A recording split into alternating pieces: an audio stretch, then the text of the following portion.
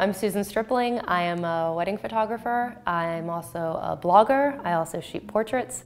I know a lot of people don't want to shoot weddings because it can be scary, because there are things that can go wrong. However, when we're talking about common mistakes or pitfalls of shooting weddings, I think that there are really two kinds. There are the avoidable ones and there are the unavoidable ones. There are the ones that, hey, listen, if I had done this, said this, prepped this, planned that, it wouldn't have happened. And then there's the, this came out of left field, nobody saw this coming, what in the world do we do about this kind of problems, where you have to think on your feet and think fast. So the first most common pitfall is not managing your client's expectations before the actual wedding. And I know that that's big and I know that that's generic, but it can encompass a lot of things. Managing the time of the day, for me, is number one, first and foremost, the most important expectation that you can manage. And doing that before the wedding will mean that nothing unexpected happens on the wedding day that you haven't already talked about with your clients. So before the wedding, about 6 weeks before, I send them a questionnaire. And one of the things on the questionnaire is their family formal list.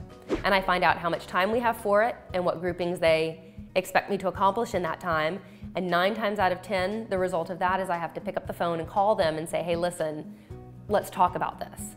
I would rather do that before the wedding and cut the list down or expand the time than show up on the wedding and have that list handed to me and say, there's no way we can do this. People might be late or they might forget something and need to add it on there, but at least you've done everything that you could beforehand to get that list down to something that you know you can do in the time that you have. So another pitfall to definitely avoid is finding out who's in charge, right? Do they have a coordinator? If they have a coordinator, is it day of or is it full service? Do they not have a coordinator, but they have a coordinator at the church and then a separate person at the venue? Do they have nobody in charge whatsoever and they've got a friend doing it? Knowing who your go-to person is going to solve a lot of problems for you, because the last thing that you want to do on the wedding day is have to go to the bride or the groom to have something clarified. You need a point of contact that is someone other than them. So for that reason, on my questionnaire that I send my clients 6 weeks before the wedding, the first thing is what's the bride's name and contact info, what's the groom's name and contact info, and who is my point of contact on the wedding day. Coordinator, venue staff, bridesmaid, it can't be me. Because if I'm coordinating your day, I'm not shooting your day. So sometimes you will show up, you'll have this huge curveball thrown at you where they've changed around the whole schedule of the day.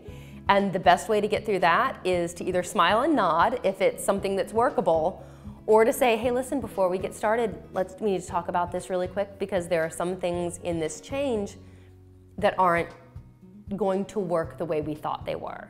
And I have actually had to say to clients, listen, if we're going to do this new timeline, which we can totally do because it's your day, not mine, you need to know that these 3 hours of portraits we're going to do is now 10 minutes. And I need you to tell me that you're okay with that.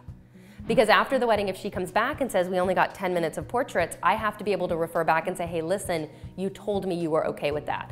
And you have to really spell it out. If you do A, then B will happen. Are you okay with that? And you need to get a yes. Otherwise, you're opening yourself up to, hey, this isn't what we thought we were going to get afterwards. And you want your clients to be happy. So the biggest pitfall that befalls me 9 times out of 10 on a wedding day is things running late. And listen, we've managed expectations, we've talked about the timeline, we've written it all out. I've generously padded the time, they've generously padded the time. But what happens when you show up in hair and makeup or running 2 hours late? Or if it takes her 45 extra minutes to get ready, or if the ceremony starts 20 minutes late, but they're not gonna extend cocktail hour. All of these things are going to affect your photographic coverage. And in years past, it used to really frustrate me because I wanted my timeline and I wanted to be able to do things the way I wanted to do them. But now I realize that people running late is completely beyond my control.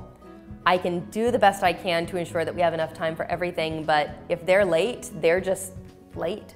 I'm not gonna say hurry up, I'm not gonna say, let's go, let's get moving, but I'm going to say, hey, listen, you wanted to do Central Park and Battery Park, now we're out of time, you have to pick one. And I'm not gonna say, hey, everything's cool, it's gonna be fine. I'm gonna say, listen, we are running really late, but it's all in how you talk to the client about it, because they're not going to remember anything other than how you made them feel in that moment. They're not gonna remember your precise words, but they're going to remember my photographer stressed me out, or my photographer was calm. And you want to be the my photographer was calm. So inevitably, something bad is going to happen to your gear while you're at work. A couple years ago, I dropped a D4S with a 70 to 200 on it, and it snapped the 70 to 200 mount and screwed up the D4S mount, and they were both out of commission. You know, if that had happened to me a year in, I would have cried at the wedding.